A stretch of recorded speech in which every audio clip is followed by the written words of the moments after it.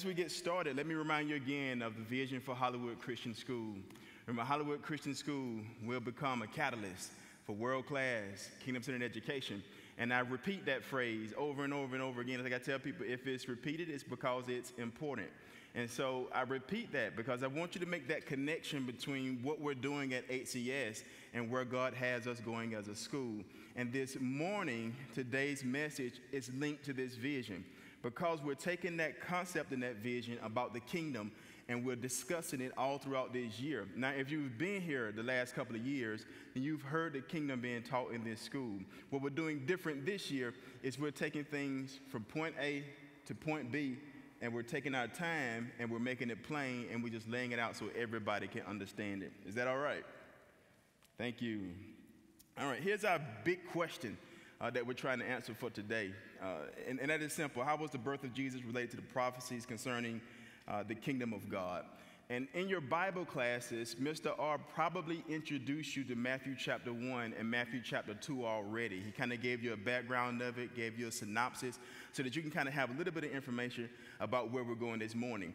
That scripture is long and it's a lot, so I don't have enough time to break it down here. That's why he introduced it to you in Bible class, so that I can just reference it and we can be able to get to the meat of where we're trying to go in today's message. So our background scripture for today is Matthew chapter 1 and Matthew chapter 2. And if you read that scripture, you know that Matthew chapter 1 is primarily a genealogy. It's just a list of the lineage of Jesus Christ, how he came to be, who was his father, his grandfather, his great-grandfather, and all the way back to Adam. So there's a very long genealogy in chapter 1. And it's very tempting when you read your Bible to skip over the genealogy. But when you are discussing the Bible from a kingdom perspective, every genealogy you run across is important because what's happening is it's showing you how the lineage of the kingdom of God is being transferred from one generation to another. You kind of get bored with it because all it's talking about is who begot who and so was the father of so-and-so. But in a kingdom, that's very important because in a kingdom, you don't have citizenship by virtue of being voted into the kingdom of God. You have citizenship in the kingdom of God by virtue of your birth. And that may seem like a strange statement until later on when we talk about it, we get to stuff like the concept of being born again. Why do we have to be born again? Well, from a kingdom perspective, being born again makes sense. Because if you are born again in Christ, then you're born again into the kingdom of God. But we take that apart later on in some of our scriptures that we'll be discussing in later sessions. But in Matthew chapter 1 Matthew chapter 2, there's a discussion about the actual birth of Jesus Christ. Now, that leads us to the second habit we tend to have when we read the Bible, is we tend to take the story about the birth of Jesus Christ and we push it off to Christmas. And we cover it up with gifts and toys and devices and gadgets and all kind of things that make us happy. And we forget about the power of the birth of Jesus Christ because it's covered in Christmas.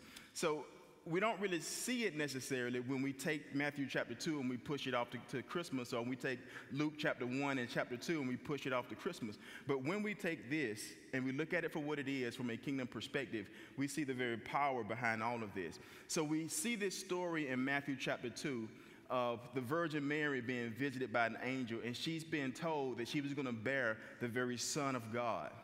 And again, you push it off to Christmas, and immediately we go to, all right, when is December 25th coming? Because I want to get all of my gifts, and I want to get everything that mom and daddy have bought for me. But from a kingdom perspective, that's a very, very important transition in the kingdom of God. Because other than the actual creation and the very end of time, this is one of the most significant events in the Bible itself. And not only is it significant in the Bible, it's significant for us personally as well. But to understand the power of Jesus' birth and the significance and the impact it has for us, we actually have to go all the way back to the beginning of the Bible. So if you have your Bible, you look in Genesis chapter 1, verse 1. You probably already know this scripture by heart, but you probably read it so quickly that we missed the potence of it. It says in Genesis chapter 1, verse 1, in the beginning, God created the heavens and the earth. Sounds like a simple statement, doesn't it? But it's a very powerful statement. Because one of the questions we could easily ask at this point is why? I mean, we're talking about an all-powerful, almighty, all-knowing God who has absolutely every single thing he could possibly want or need. You can't add to him and you can't take away from him. So why? Why does he have a need to do this? The simple answer to that is, it's not a need, it's a desire. God had a desire to reflect his spiritual kingdom in a physical world. God had a desire to reflect his spiritual kingdom in a physical world. Now, one thing you have to understand about a kingdom is that the central component to any kingdom is the king. However the king is, the kingdom will be the same way. That means that if God is love, then his kingdom is going to be a kingdom of love, and love is going to be demonstrated throughout his kingdom. It means that if God is an eternal God, that means that his kingdom is eternal. That's how kingdoms function and operate. However the king is, that's how the kingdom is going to be. This is why Satan got kicked out of heaven, because the kingdom of God is a righteous kingdom, because God is a righteous God. And Jesus said that he saw Satan fall like lightning from heaven when he rebelled against God. Why? Because it's a righteous kingdom, and unrighteousness cannot dwell in the kingdom of God. And so God desired to reflect his spiritual kingdom, which was already in existence. The spiritual kingdom of God, heaven, has no beginning, it has no end, because it's all in him. So since since God has no actual beginning and no actual end, then neither does his spiritual kingdom. But in the beginning of time, everybody say time. In the beginning of time, God decided to represent his spiritual kingdom in a physical world. And that's what the creation story reveals to us. So if we look at Genesis chapter 1, verse 26, moving ahead in creation, it says, "Then God said, let us make man in our image, after our likeness, and let them have dominion over the fish of the sea, and over the birds of the heavens, and over the livestock, and over all the earth, and over every creeping thing that creeps on the earth." So God created man in his own image. In the image of God, he created him. Male and female, he created them. And God blessed them. And God said to them, "Be fruitful and multiply, and fill the earth, and subdue it, and have dominion over the fish of the sea, over the birds of the heavens, and over every living thing that moves on the earth." I'm not going to spend too much time talking about that, because we kind of dwelt on that last time when we came together. But here's the main thing we see from that. God equipped man to colonize the earth with his kingdom. How many of you are in a history class right now? Nobody is in a history class? That's hard to believe. All right, almost all of you are in some type of history class. Any of y'all ever studied American history yet? We know that America began with 13 what? Colonies. Thank you. We're waking up now. We're getting there. Our country began with 13 colonies. Everybody say colonies. The reason why they were called colonies were because those territories were set up to reflect the kingdom that they came from. They were colonies of another kingdom. So they were set up in a different territory. That's how kingdoms work. That's how they function. That's how they operate. The kingdom of God is without exception in that nature. God was colonizing earth with the culture of heaven.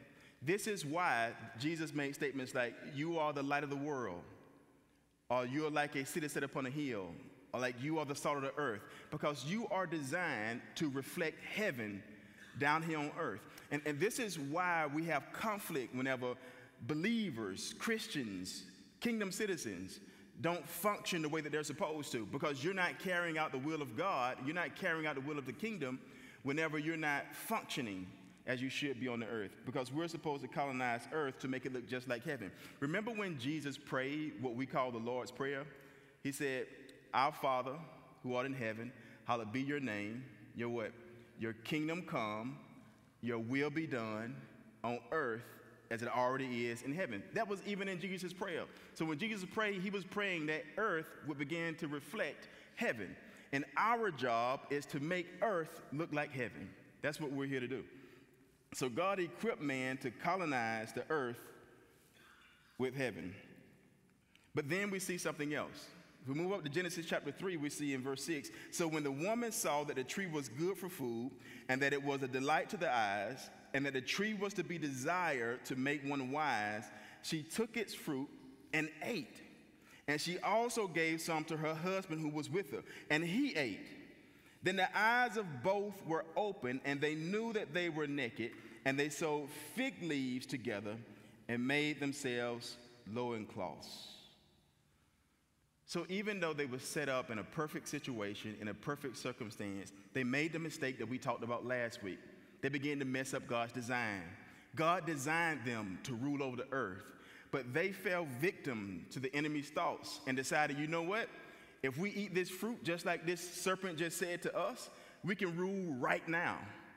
We don't have to do it God's way. We don't have to follow God's plan necessarily. He just don't want us to be like him. And so they short-circuit God's plan by messing with his design. This is why you have to understand how God has designed his kingdom, how God has designed the earth to operate and to function, and how God has designed you in his kingdom. Because when you mess up God's design, you begin to mess up purpose. And when you start messing up purpose, you begin to mess with identity. So here's the third point. Man failed to follow God's design, which distorted purpose, confused identity, and because of his unrighteousness, man was exiled from the kingdom of God. Remember, God is a righteous king. And so since God is a righteous king, his kingdom is a righteous kingdom. And unrighteousness cannot dwell in his kingdom. The other thing about a kingdom you have to understand is that citizens of a kingdom are legally bound to carry out the will of the king, or they are living in active rebellion against him. Whenever you serve a king, he takes full responsibility for you.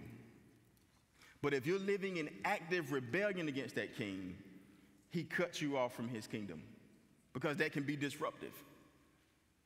So man had to be exiled from the kingdom of God. And so now we have a problem, because we run across verses, where, for example, where Jesus said, it's not those that call me Lord, Lord, that shall enter the kingdom of heaven, but it's they that do the will of my Father. So here's the simple point in that. If you're not doing the will of God, you cannot belong to his kingdom. Let that sink in for a second. If you're not doing the will of God, you cannot belong to his kingdom.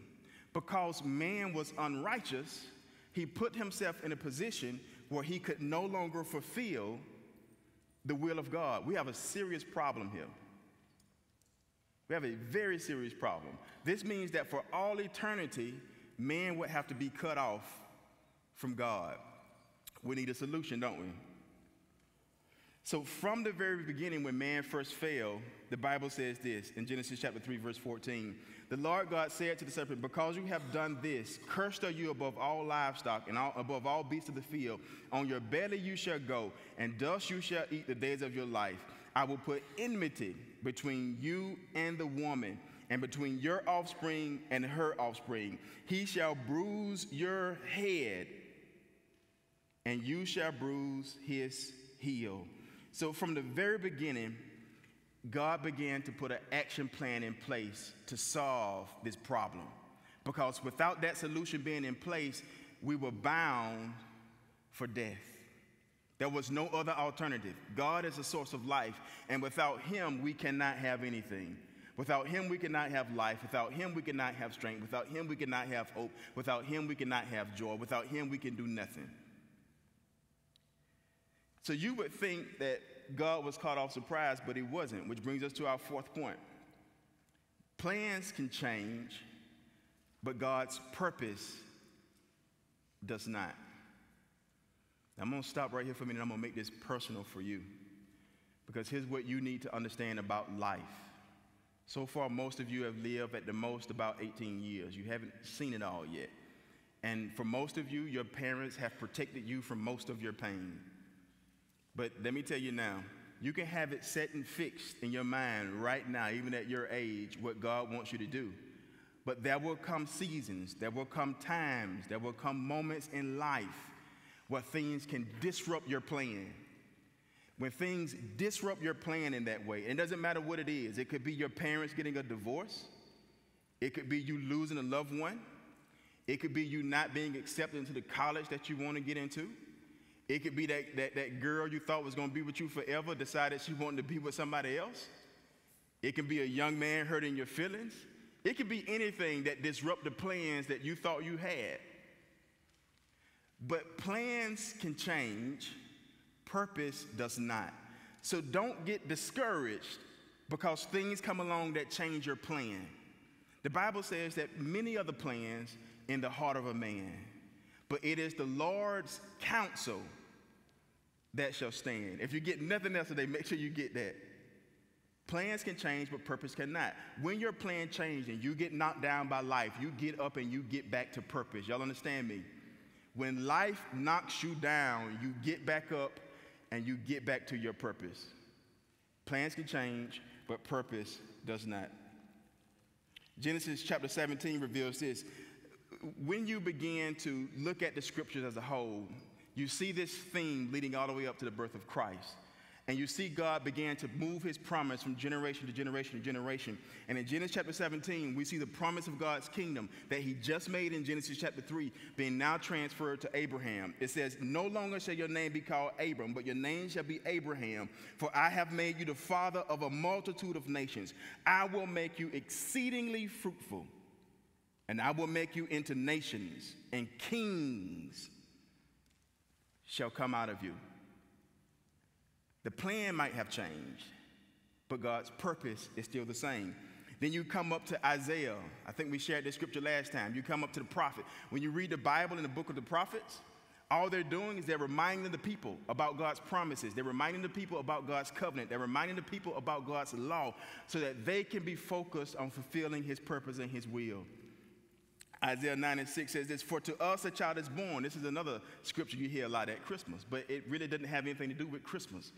For unto us a child is born, to us a son is given, and the government, everybody say government, shall be upon his shoulder, and his name shall be called Wonderful Counselor, Mighty God, Everlasting Father, Prince of Peace. Of the increase of his government and of peace, there will be no end.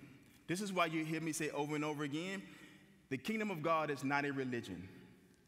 The kingdom of God is not a religion. Say that with me. The kingdom of God is not a religion. It's not. Jesus never brought a religion. Jesus never came to spread a religion. When Jesus came to spread his kingdom. So whenever you don't allow God's kingdom to work through you, but you're spreading religion, you have to understand that that's not what Jesus designed us to do. That's not the purpose that Jesus brought to the earth. He never came to establish religion. When people try to establish religion, you know what happened? Wars break out. This is why some people are so afraid of extreme Muslims, because they have this religious mindset that they're carrying with them throughout the earth. When you try to spread religion, you get wars, you get division, you get social problems. But Jesus never established a religion. He came to establish his kingdom, which is a form of government. And then we come on up to Luke, which reflects the story that we were looking at in Matthew chapter 1. In Luke chapter 1, the Bible says this, in the 6th month, the angel Gabriel was sent from God to a city of Galilee named Nazareth, to a virgin betrothed to a man whose name was Joseph of the house of David. And the virgin's name was Mary. And he came to her and said, greetings, O favored one, the Lord is with you. But she was greatly troubled at the saying and tried to discern what sort of greeting this might be. And the angel said to her, watch this, watch this, watch this. Do not be afraid, Mary, for you have found favor with God. Keep watching. And behold, you will conceive in your womb and bear a what? Son. We just read that in Isaiah, didn't we? And you shall call his name what? Jesus. And he will be great and will be called the Son of the Most High. And the Lord will give to him the throne of his father David, and he will reign over the house of Jacob forever. And of his kingdom, everybody say kingdom, there will be no end. Same thing we just read in Isaiah, isn't it? All the prophets pointed to Christ. All the prophets pointed to him. Which brings us to our 5th point. Through the birth of Christ, God fulfilled his plan to restore man back into the plans for his kingdom. See, some of us think that Jesus only came to save us from our sin.